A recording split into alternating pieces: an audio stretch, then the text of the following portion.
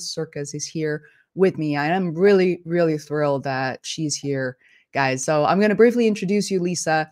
And if there are any comments coming in, questions, we absolutely welcome them. So here we go. Lisa B. Lewis is the founder and executive director of Omnium Circus. Lisa began her career as a graduate of Ringling Bros, the Barnum Bailey Clown College. She has a BA from Brandeis University, which is quite close to where I am here in Massachusetts, and earned a master's degree in clown and circus history from New York University, co-founded the Super Scientific Circus, and spent many years working with the Big Apple Circus in multiple capacities. Lisa's passion for sharing the magic of circus, combined with her many years of experience, inspired her to reimagine the art form of the circus for the 21st century audiences as Omnium, a bold new circus sharing the joy and excitement of the performing arts in the experience that should be available to everyone, regardless of the background, race, gender, or ability. And Omnium will make it happen. I hope all of you guys would check out omniumcircus.org. And in the descriptions below, we listed social media links, Facebook, IG, Instagram, LinkedIn, YouTube, where you can follow Omnium Circus. And for those of you who don't know, I'm someone who's really passionate about the topic of all ability, people with a disability. So super thrilled that Lisa, you are finally here with us. Welcome. Thank you so much. Thank you so much for having me. And hello, everybody. Yeah, so let's see. What do we begin talking about? I think, Lisa, a lot of people still don't know much about Omnium Circus, and you guys have a show coming up very, very soon. I think within a week or so at the Lincoln Center. Next week. Next week. So tell us about what is this event about, and how could people access that? Like, who is it for? What is it for? So next week, the 16th, 17th, and 18th of September, Omnium Circus is featured at the Big Umbrella Festival at Lincoln Center.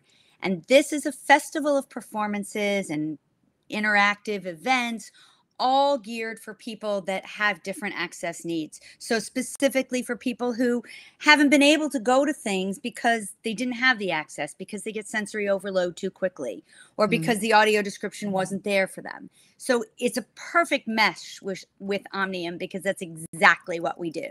So we're very excited to be featured at the Big Umbrella Festival.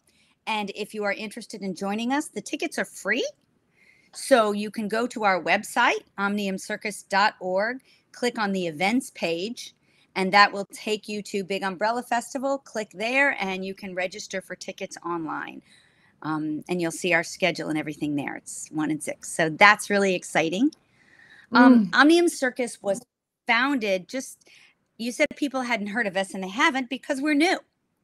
We're a 2-year-old organization that has absolutely taken the world by storm, which is a phenomenal thing. As the pandemic happened and the rest of the world shuttered down, we realized that this was our opportunity to open up, because now everybody's on a level playing field. Nobody can go out. So it was our opportunity to welcome everyone, to welcome people who couldn't have gone out because of whatever reasons. So the first thing we did was to create a virtual production, which we filmed during the pandemic. And now, if you would like to see that production, you can. We have it now as a part of a complete education package. So we have a virtual show. We have a full 40-page curriculum guide that goes with it. And we're very excited to share that with schools and classrooms and really help them to learn not only science and STEAM curriculum, but in women's circus history and Black circus history, and all of us together. So we're excited about that. And then we started, we did that. And it was intended to be just kind of a showcase to say, hey, this is what the potential is. This is what we could do. And everybody liked it so much that we just started doing it. Yeah. I mean, it's been, like you said, 2 years. Yeah. And Lisa, one thing that we haven't really kind of talked about as openly is the fact that, if people don't know what Omnium Circus is not only that for the audience, it's incredibly accessible. But also, I love the fact that the circus itself has employed so many people from all around the world with a disability or different abilities.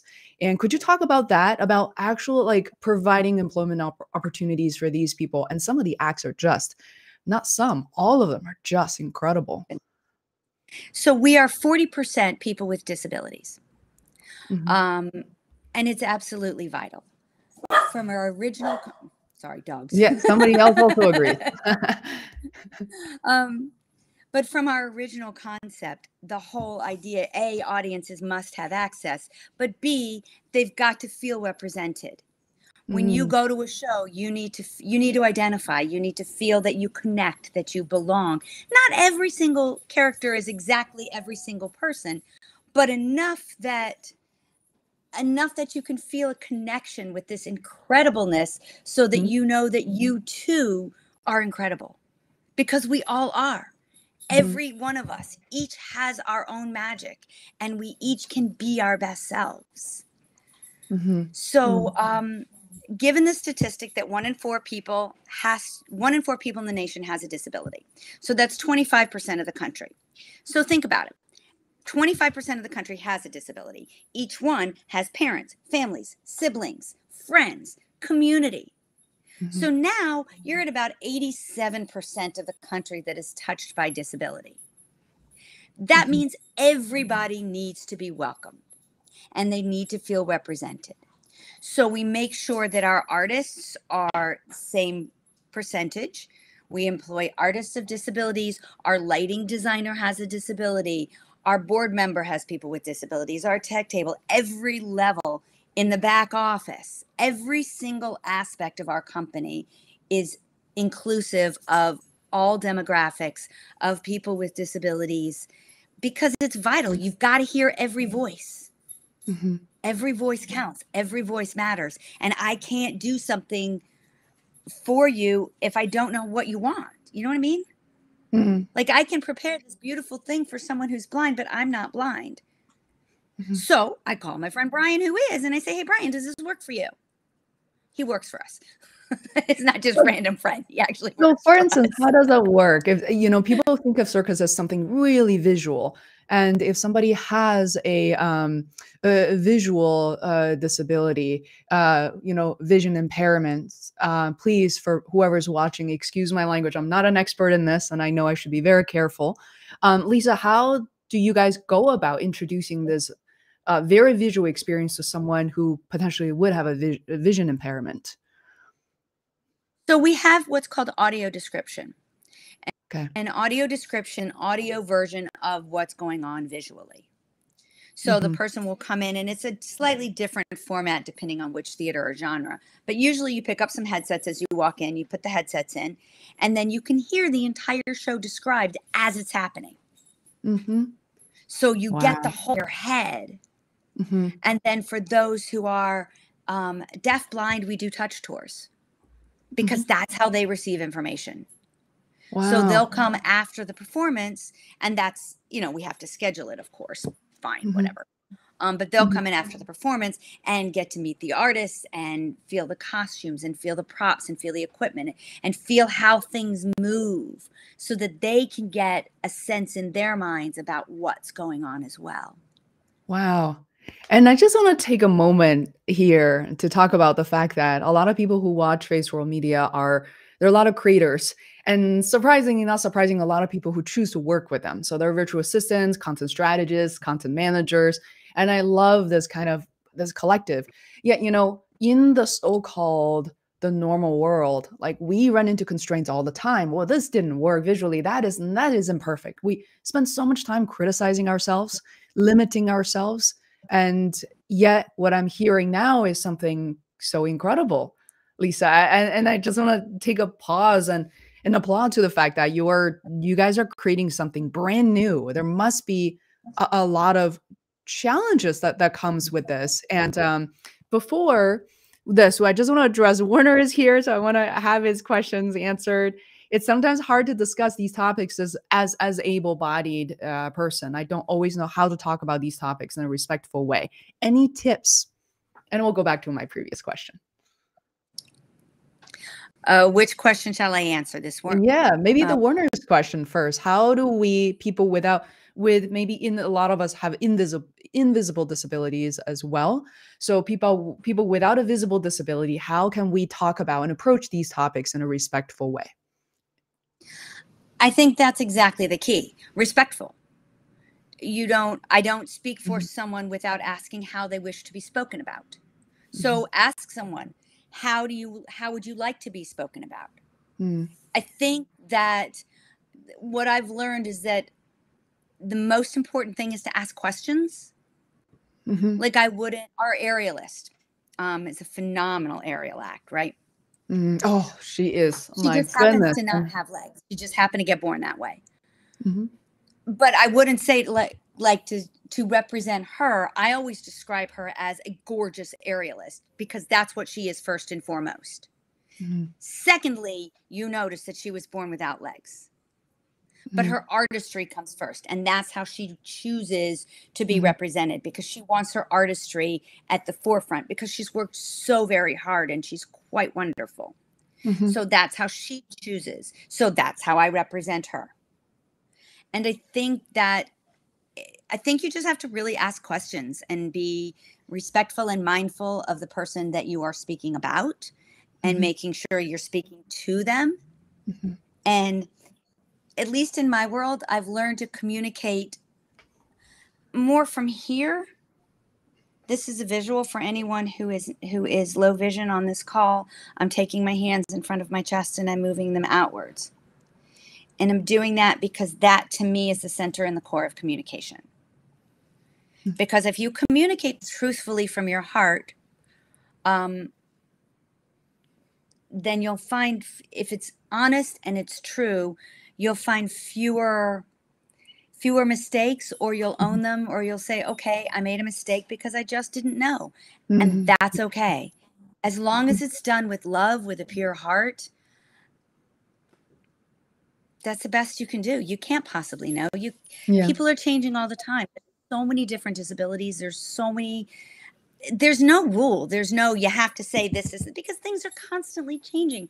Our whole world is changing now. Thank goodness. We are really a force for global change. This isn't the era of sideshows. Nobody's laughing. Everybody's going, whoa. And that's what we should be doing. So with change comes uncertainty, and that's okay. Yeah, I want to add, that's a beautiful answer, Lisa. And Warner, I know that this question could come from a lot of people, a lot of us. And one of the things that I've learned along the way is also, like you said, ask questions and also ask about the stories. And, instead of saying things like, oh, obviously not what's wrong with you, what's going on here, or, coming from your perspective. And something I learned from a recent guest about, what's the story? Do you want to share the story? I am someone who feel that just because this topic is difficult or maybe even awkward or maybe scary to some people, doesn't mean that you should just always turn away from it. Don't stare, but also don't just look away, like immediately trying to disappear into your own world. I think there's something really beautiful and really intriguing about everyone's stories, and to hear them out. And there's just, for me at least, the experience has been that there's just so much to learn. I have learned so much from the Enable Disabled Project, learned so much from interacting with you, Lisa, even just our 1 hour phone call last week. I felt like I learned a lot. So thank you so much for that. And Perry Knoppert is here, who's the previous guest from just the episode right before you, Lisa. And oh, yay. Yeah, Perry runs this incredible organization. It's called the Octopus Movement for multi-potentialite neurodiverse people. So I feel like that's cool. Something. Isn't that incredible? And you're very welcome, Warner.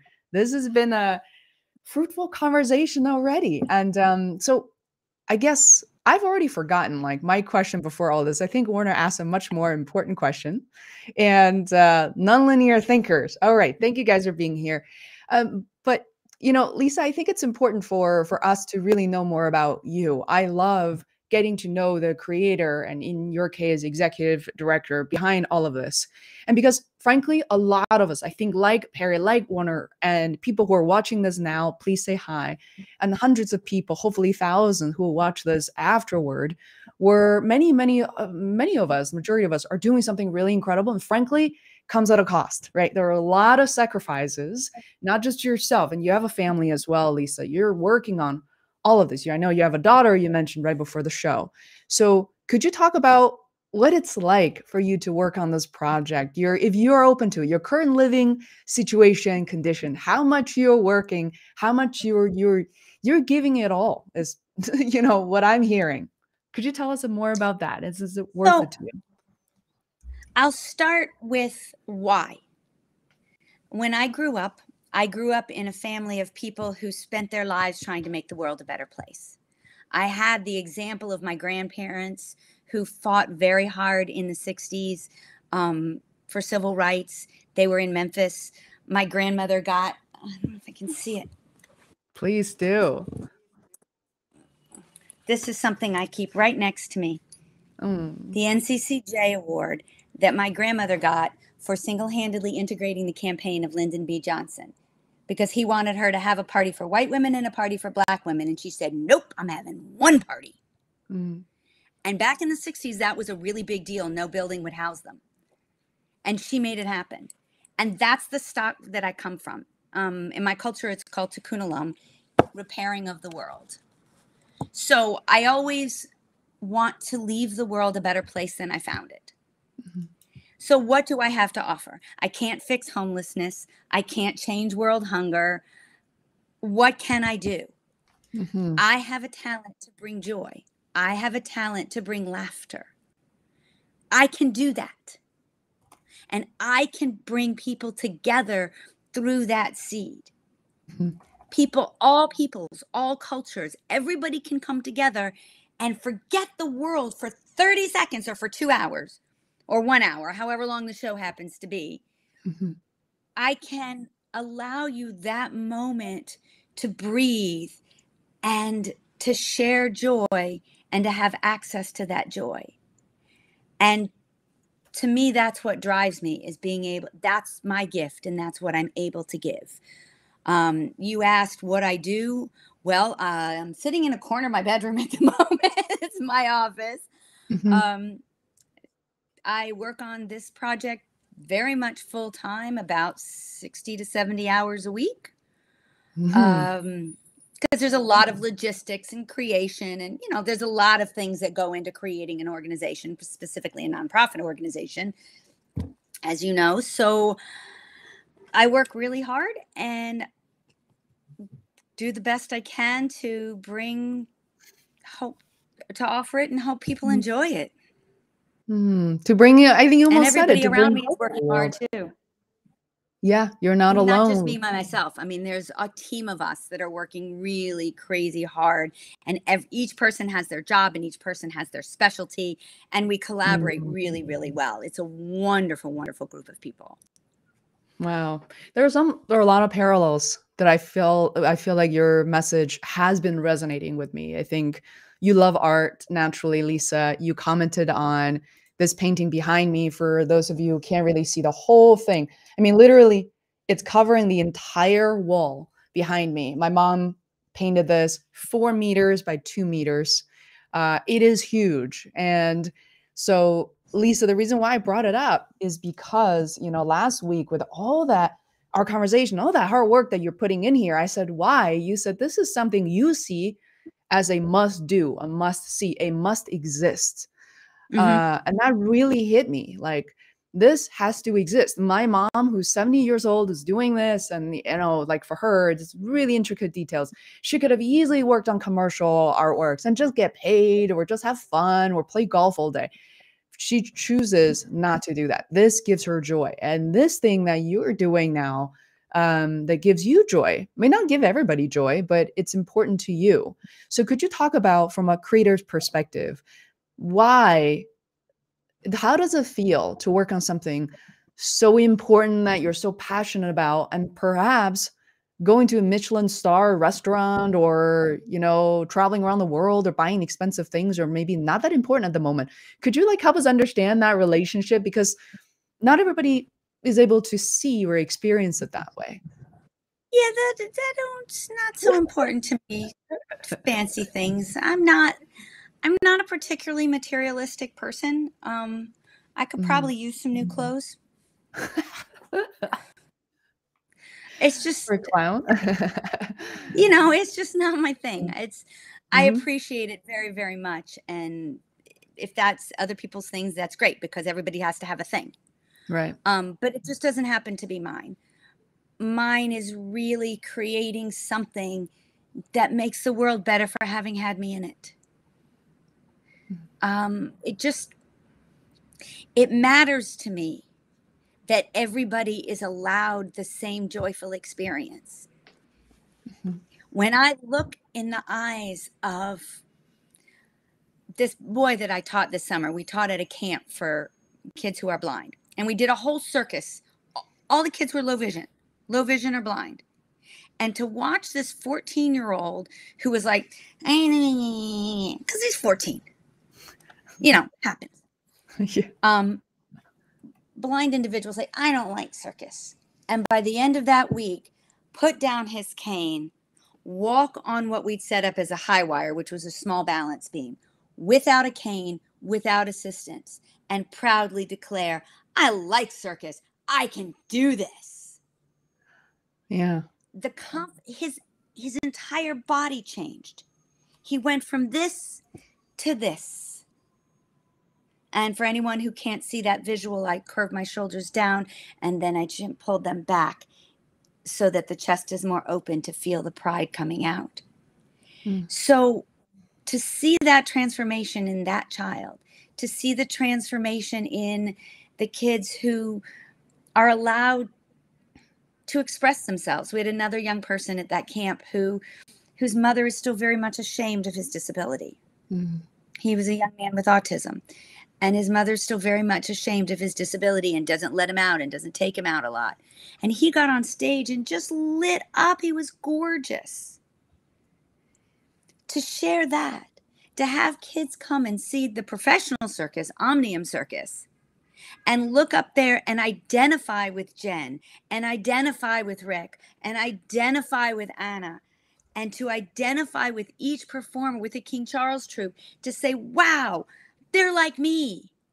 I can be my best self. Like, that's huge. It's amazing to me that to be able to share with people the joy and the possibility.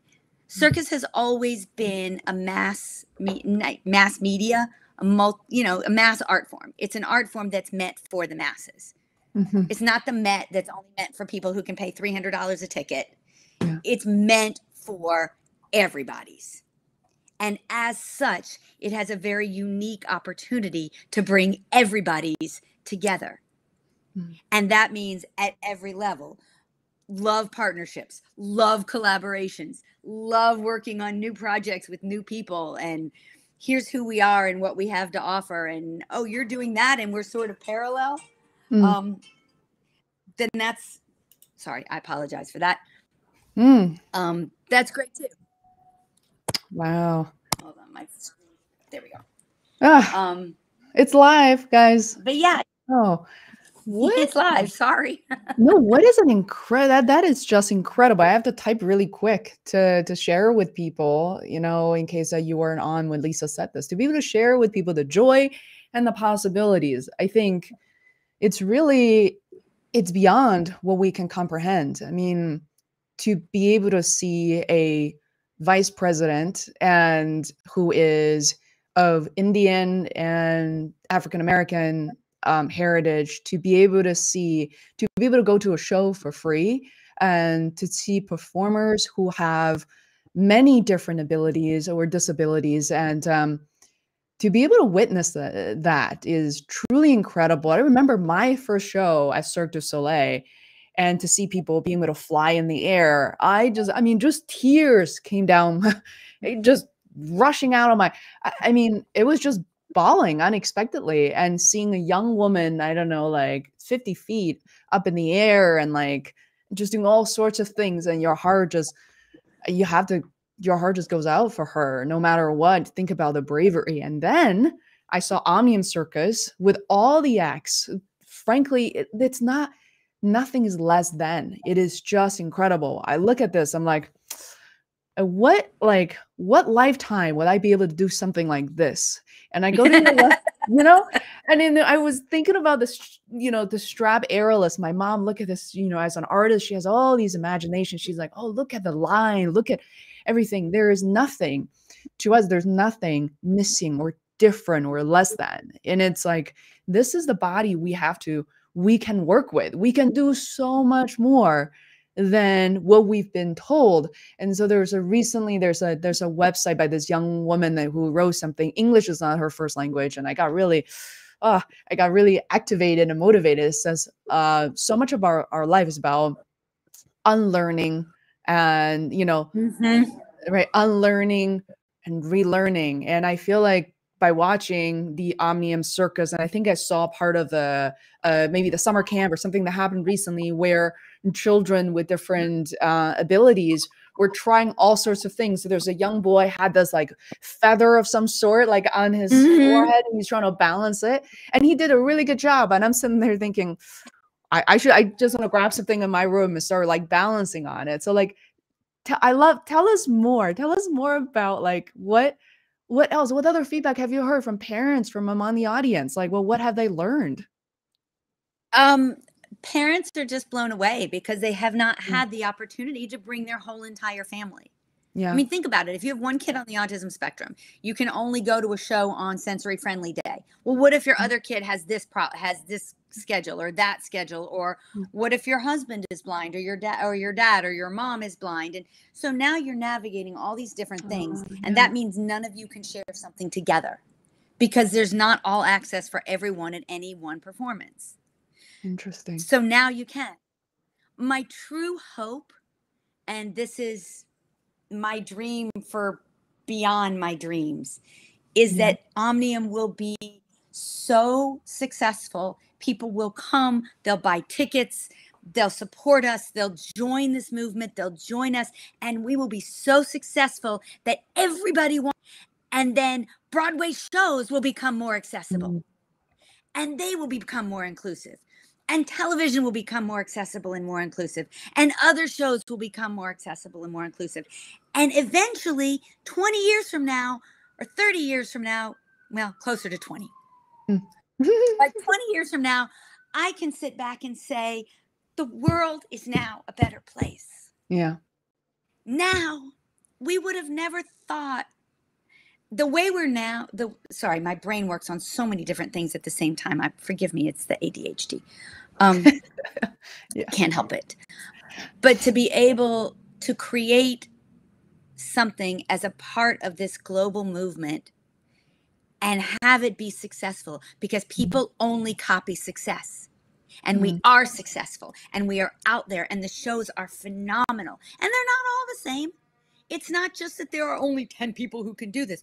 The world is so full of so many talented performers with so many different abilities that having the opportunity to showcase them in all these different venues together with able-bodied, with disabled, with deaf, with everybody's together and learning to work as a company is creating, my hope is that we are creating a model that others will emulate, so the whole world will become more accessible. I think it sounds very achievable. I think we just all have to be a little more patient. But before assuming anything, people, whoever's watching this, you don't know, right? We're broadcasting on YouTube and LinkedIn. Combined, my audience about 30,000 people. Frankly, you know, not everybody's here all at once, but let's say they discover this, and audience much beyond mine will be watching this.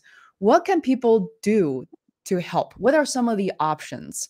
Money is one, donations one. What are some of the other ways to help spread the word? And I might add some opinions too after this. You should. The best thing to do is go to our website, sign up for the mailing list. make sure you put outreach at Omnium Circus on your spam filter, because omniumcircus.org for some reason goes to people's spam. And so I write letters and they never get them. So make sure you unblock us from your spam filter. Follow us on all the social media things. We try to post things of interest, things of education, things of obviously about the shows where you can get tickets. Definitely do that. We are a nonprofit. All donations are gratefully accepted. This is not a cheap business model. Access is expensive. And I was talking to a friend of mine who lives in Canada, and she was putting together a much smaller version, but a similar concept. And she did it in like half the time. I was like, I'm so jealous of you for living in a country that supports the arts. Because the United States Montreal, Canada? Yes. Yeah, I figured that much. Yes. They're fantastic. So, I mean, access is expensive. So every show that we produce is 25 to 30% more expensive than producing the exact same show without access, without people with special abilities. So that money has to come from somewhere. So if donations are great, connections, introductions to people, introductions to anyone who might want to join the team. I mean, we're always looking for new and interesting and then come see shows. Come see all the shows. We're at Lincoln Center, and then if anyone on this is from the middle of the country, we'll be in Arizona for 2 or 3 weeks. We're going Lincoln Center, then we have a week, and then we go to Phoenix. So we'll be at the Arizona State Fair, and we have an incredible booking agency. We've signed up with Harmony Artists. So who knows where we're going to pop up next. I know we're going to be back in DC in February. So join in. Wow, it's a traveling show now. This is incredible. Yeah, we'll be at New York. We'll be in New York a lot. Keep up with the website. Join us. Follow. Come play. And just kind of, I think, to choose to experience something that you may not be familiar with, right? If you are someone who's like, oh, you've seen, Arts Emerson and Cirque du Soleil and all of that, give yourself and your family and your friends a chance to explore something a little different. And I think it's so, as someone, I have been supporting circus art for a long time. I think officially since 2015, getting to know the Atherton twins, Shayna Carroll, and Gypsy Snyder. I mean, these incredible people and women. Oh my goodness. I can just keep shouting out their names. Roman Tamanov. I mean, like Irini Tornosaki. I mean, these people are doing absolutely incredible things. I'm just so proud of them. I think it's important for us to go into theaters and go into arts without judgment and preconceptions as much, because sometimes we live in this world, like you said, Lisa, mass media, it's about the most dangerous, most ridiculous acts. And maybe it's not about that. This is why, one of the reasons why I appreciate Seven Fingers so much. Like, I don't think, for instance, the artist should, I want to hear your opinion on this as well, Lisa, should risk their lives, their well-being to entertain you. I think arts can come together to have so many different feelings, emotions, and lessons and connections. So Lisa, how do you guys balance between the giving people the surprise, the delight, and then not, like, you know what I mean, not for art's sake or to go overboard? Like, what is that balance? Well, there's a difference between an amateur and a professional. In a professional world, you want to make it look like you're risking your life, but you've got 8 shows to do this week. You darn well better be ready to do them. Yeah. I love it. So, this isn't like, we're not going out and doing something silly that only you're going to do it one time and then you may or may not live. There's a place for that, but that's not where I go. Yeah. This is a professional performing arts company. We want to make it look difficult and dangerous and exciting and crazy. And at the end of the day, we go home, we eat dinner, we rest, we ice, and we do it again the next day. So, there's a big difference. This is a professional company. I love Seven Fingers, by the way. My dream one day, and I've talked to Gypsy about this, one day I want to have a big enough production budget to invite Gypsy to direct a show, because I just love her work. Oh my goodness. What's your Passengers is something I could just keep watching that one. I was like, crying watching their shows. What's your favorite? I love it. Yeah, the names are hard to remember, I I have don't to know that admit, I but have one because I really love everything that they do. hmm You know, it's funny because you said something earlier. You said, "Oh, people say, oh, I've seen Cirque du Soleil. I don't need to see a circus." But think about it. How many different Broadway shows are there? You'll go see different Broadway shows. hmm Every circus is different. Why wouldn't you go see different circuses? True. They're all different. You have more than one theater show. Why wouldn't you have more than one circus? It's all different. Everybody's different, and they're all great. Well, no, that's not true. Some of them aren't great, but most of them are very good. Yeah, absolutely. I mean, every year I go to see the, I visited a national circus school in Montreal, and every year for people who are watching this, guys, block your calendar for usually the first 2 weeks in July, and it's a complement the Cirque, which means completely circus.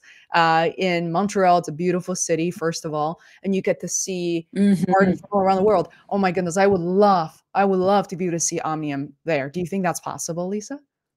Oh, anything is possible. Anything and everything is possible. It boils down to logistics and money.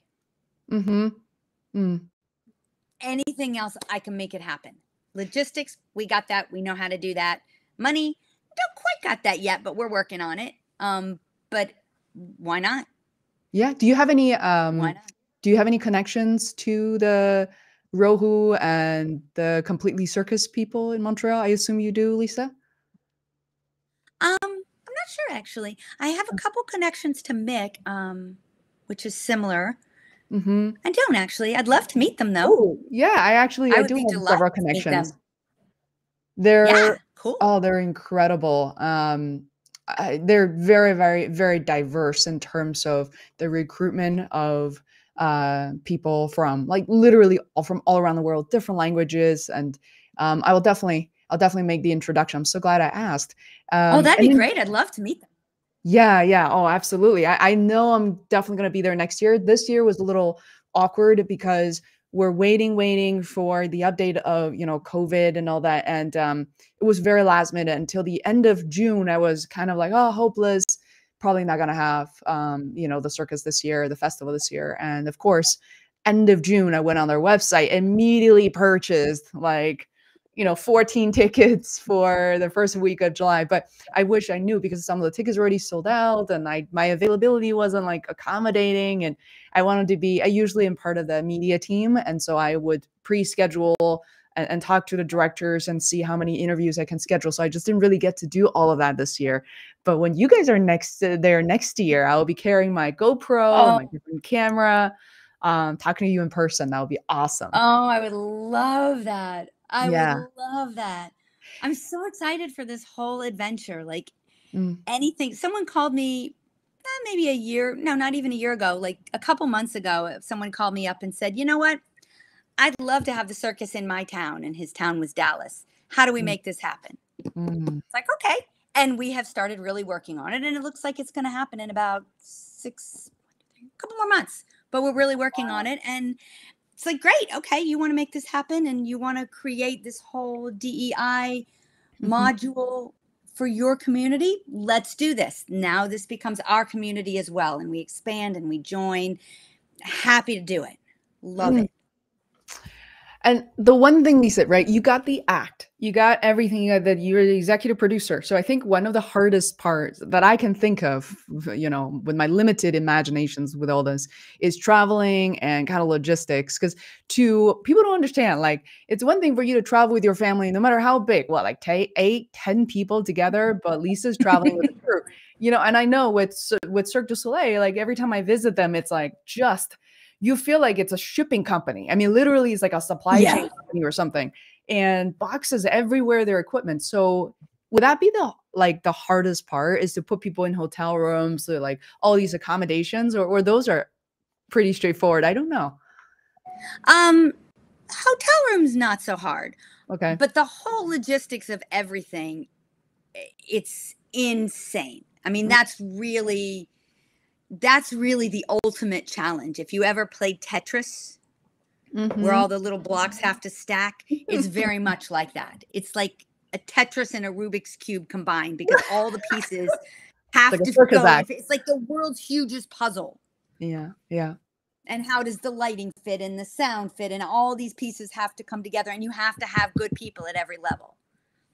And also with our model of complete inclusion, we'll hire the absolute best people, but then I also make sure that I'm pairing people with interns that are from a community that have not had the opportunity. Because if you go out and look in the world of circus or technical theater, there aren't people with disabilities. There aren't people of color in the world because the doors have been closed to them until now. Mm-hmm. So we want to make sure to open those doors so that people can learn and grow and move into these positions and go out into the world. Mm-hmm. Mm. How many people are you? It's a very complex logistical machine.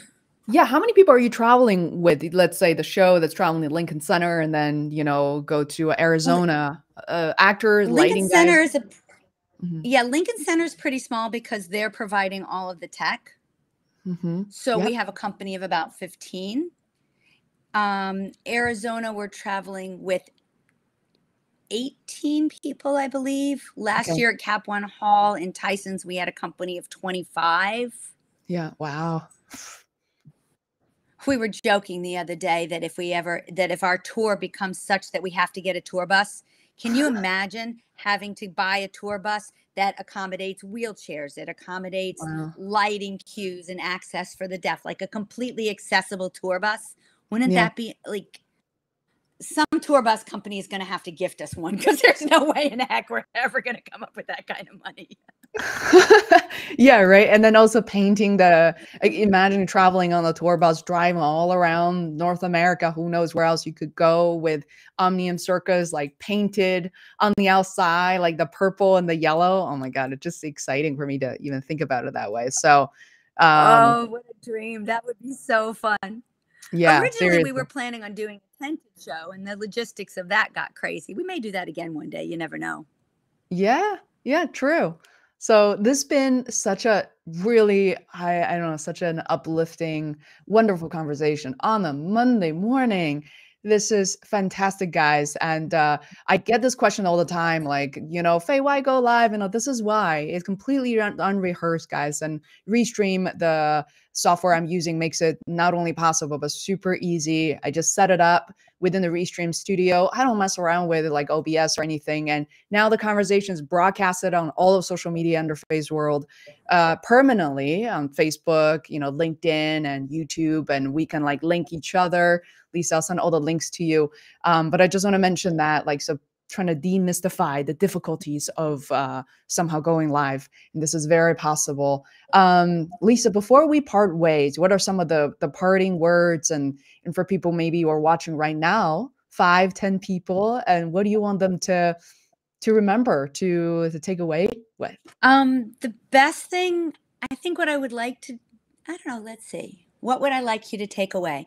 I would like for you to take away a little piece of joy in your heart and a little piece of just join us. Come see the shows, join in whatever way we talked about before. But Omnium means of all and belonging to all. And we really, really want to welcome everyone, quote, under the big top, whether it's a tent or an arena or whatever it is. But please join us and take a little bit of the joyful inclusion with you into the rest of your life and into the rest of the world. So when you see somebody on the street, instead of the previously learned judgment of pity, which is a 4-letter word, you'll say, oh, wow, that person must have an interesting life. I wonder what their perspective is. So take a little bit of that joy with you into the rest of the world and that openness, and see you at the circus, I hope. Yay, guys. See you at the circus. Please learn more. I've included links in the comments, in the description. Join in, spread the word, tell others about it, bring a friend. If you want to go alone, or bring a friend. So it will be wonderful. Thank you so much, Lisa. I'm going to take us offline now. And